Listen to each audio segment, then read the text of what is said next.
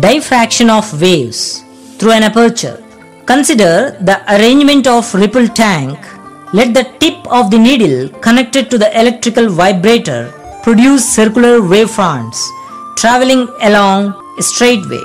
Let XY be two vertical glass plates immersed in tank far away from the vibrating source S, such that there is an opening AB between them.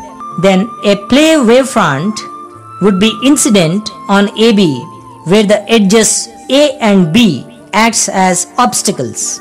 Any opening such an AB is called an aperture. The portion of wavefront incident on AB escapes through the aperture and results in a number of circular wavefronts which spreads out in all directions as if they have originated through the aperture AB.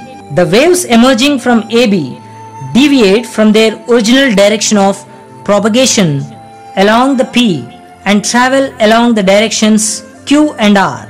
The formation of circular wavefronts and their propagation in a direction different from original direction is because of bending of the waves. This phenomenon is called diffraction.